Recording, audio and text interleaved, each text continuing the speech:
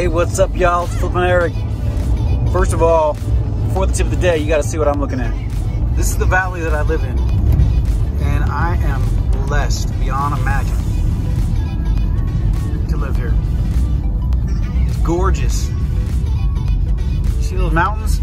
Apparently those mountains are like the steepest in the Western Hemisphere of like from top to bottom. I don't know. Whatever they are, they're beautiful. They're called the Willow Mountains. Today's tip of the day. So, boom, sold this 5-disc CD changer. You know the ones that you like donated years ago because nobody listened to them anymore and they were worthless? Well, now they're worth like $100 if you have the right model, brand, all that. Sony's a good one.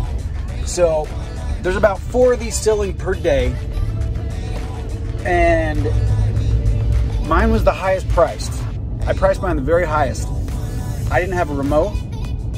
I have the cords, the power cord and the plug-in cord, all that, you know. But you don't need a remote to run this thing. So I priced mine the very highest that I could find, knowing that one other had sold without a remote the day before for even more than mine. And the only way that I got mine to sell was my description. So I'll try to pop my description up there for a second. But basically I let this person know that this thing is in mint condition.